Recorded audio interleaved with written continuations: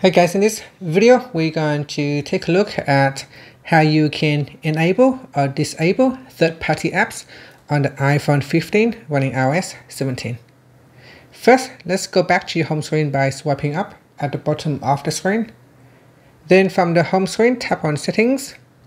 Now in the Settings page, scroll down and then tap on Screen Time. Next we go down and in here tap on Content and Privacy Restrictions. Then tap on Content Restrictions, and in here tap on Apps and then tap on Don't Allow. This will effectively disable third-party apps. So here if I go back to my home screen, you can see all the third-party apps will momentarily be removed. So once it is removed, you can no longer access third-party apps.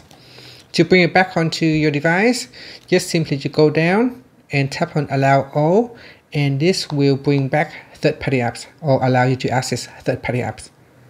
And that's it. So that is how you can enable or disable third-party apps on the iPhone 15 series.